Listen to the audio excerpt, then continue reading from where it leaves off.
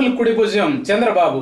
కాంగ్రెస్ ముక్త భారత్ నినాదంతో 2014 ఎన్నికల సమయంలో గొంతు కలిపిన చంద్రబాబు ఇప్పుడు రాహుల్ గాంధీని ప్రధానిగా చూడాలి అనే సంకల్పంతో ఆ విధంగా ముందుకు పోతున్నారు.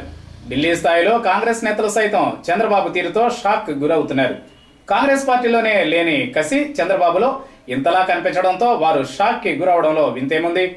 నరేంద్ర మోదీని ప్రధాని పదవి నుంచి దించాలి అని నినదిస్తూ చంద్రబాబు దేశమంతటా పర్యటించబోతున్నారు.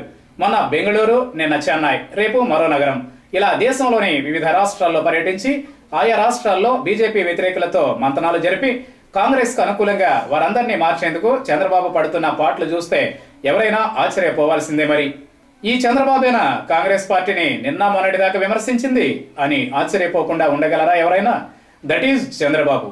2019 ఎన్నికల్లో ఆంధ్రప్రదేశ్ లో మళ్లీ గెలవాలంటే చంద్రబాబుకి కాంగ్రెస్ మద్దతు తప్పనిసరైంది. ప్రస్తుత తెలంగాణ ఎన్నికల్లో కాంగ్రెస్ ని గెలిపించడమే లక్ష్యంగా పెట్టుకున్నారు చంద్రబాబు. పేరుకి మహాకూటమి అయినా అందులో టీడీపీ గెలిచే సీట్లు చాలా చాలా తక్కువని చంద్రబాబుకి తెలుసు. 14 సీట్లు ఖరారు కాగా సీట్ల సంఖ్యతో పంచాయతీ ఏమీ లేదని తెలంగాణ టీడీపీ నేతలే చెబుతున్నారు.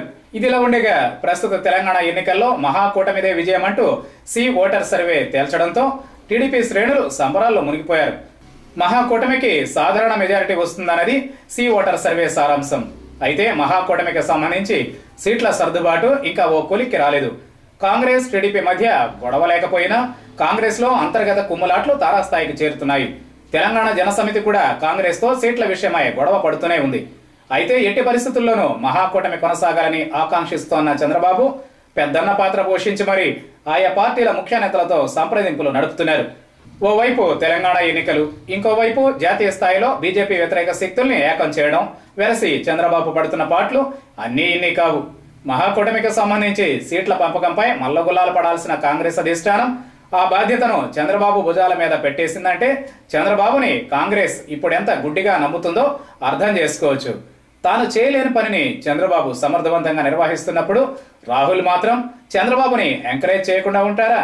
అలా ఇప్పుడు రాహుల్ గాంధీకి చంద్రబాబు కుడిభుజంగా మారారన్నమాట.